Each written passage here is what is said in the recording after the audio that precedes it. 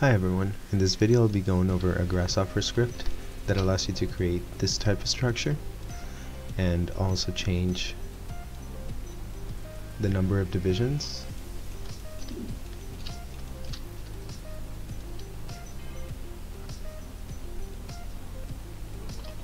and change the spacing in between the contours, as well as the thickness of that structure.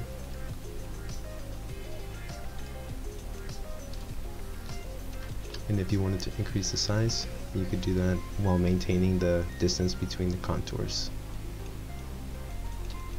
So as you can see, the number of 3, number of 4 kind of works well. When you start going into the 5, it starts not working as well, but if you go into 6, it tends to work a little bit better. So even numbers seem to be working, but also number 3, also 3, so it really depends on you and on the size and the dimensions of the thickness, so we can decrease that here. So yes, it creates some interesting results, but if you maintain around 4 or even a 3, which is actually a structure that I've developed before, it creates a cool little structure. And so let me show you what it takes to create the script.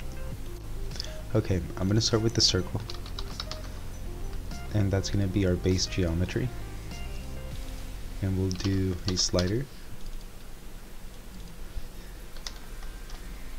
to control that radius, and we'll leave the point at the center, which should be 5 for now.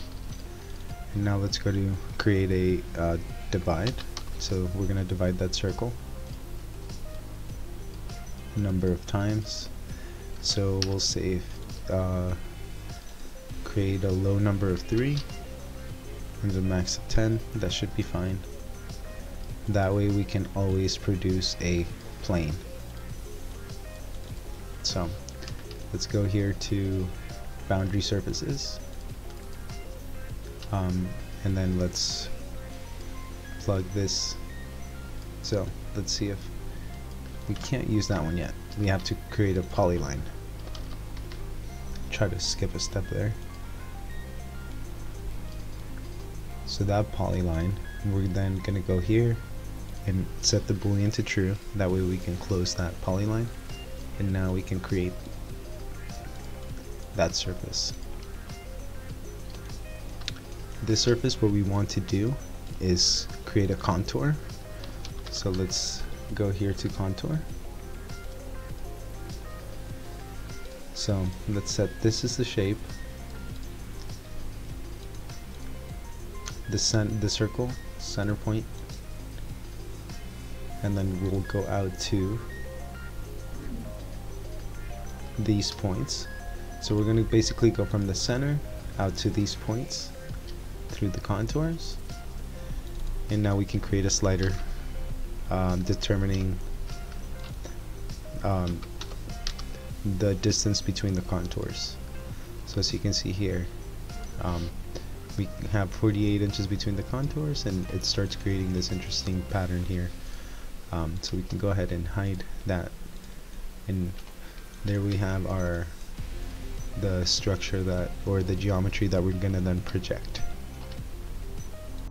So what we're gonna do now is create the dome geometry, which I've done before many times, so I'll go ahead and do it quickly.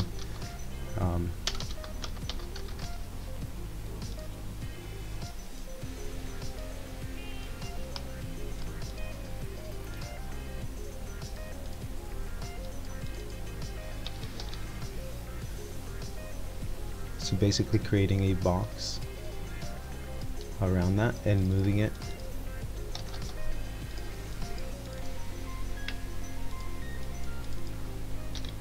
in the -z direction, 120 inches, and ultimately subtracting that box from the sphere.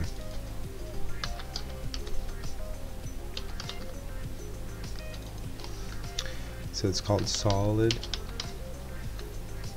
difference, and once again take the sphere and that geometry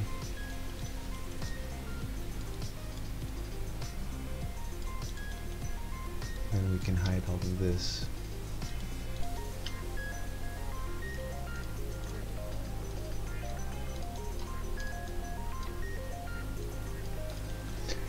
Now we can create or take out the item, because we're gonna have here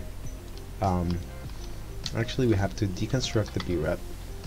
That way we can have, as you can see here, we have two faces, which is the top and the bottom, and we want to go ahead and hide those, because if we do an item, list item, and we plug basically all those faces in, sometimes the resulting the default of 0 is the one you want, and so it'll show up. So we have these contours here. Let me hide this here. So we have the contours here, and it varies, and so what we want to do is project. So let's bring in the project component, and let's plug in the initial curve, and then let's see, this one's asking for the B-rep. So yes, as you can see, it projects it up to where the dome, we have the dome geometry. Okay, so now that we've projected those, we want to project this polyline that's down here, but we have to explode it first, otherwise it won't work correctly. So let me plug that into there.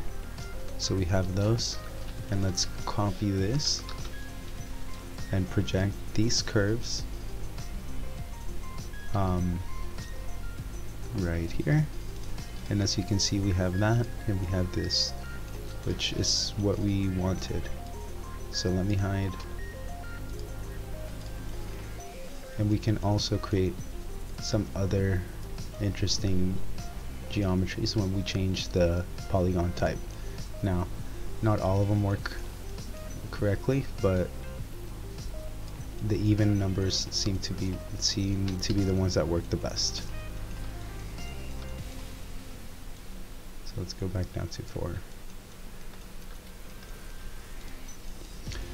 And so we have those in the these sets of curves, and we have these sets of curves that are projected, and we can go ahead and pipe them.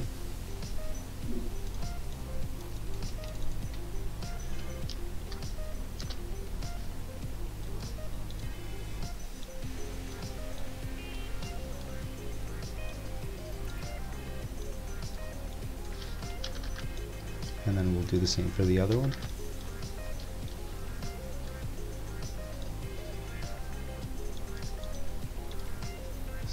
That way we can increase the ones on the outside.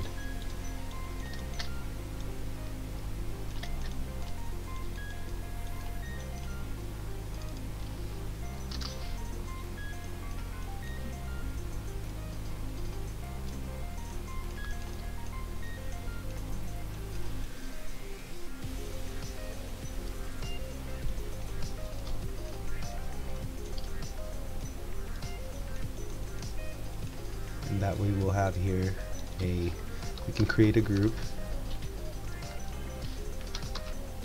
and you can create another group here.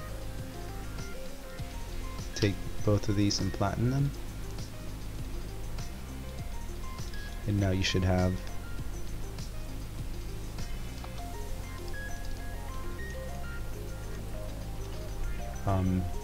everything worked out. So if you bake it here, we have a cool little wireframe structure with a thick outside.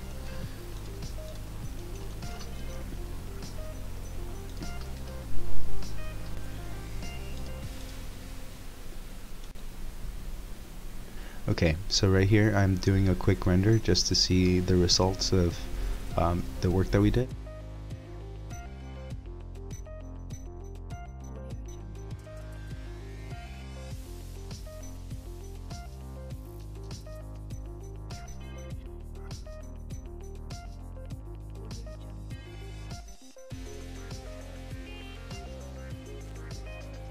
Okay, so this is the final result here of the render, and I feel it looks pretty good. So I'm going to go ahead and save this, and I hope you enjoyed this tutorial and you found it useful.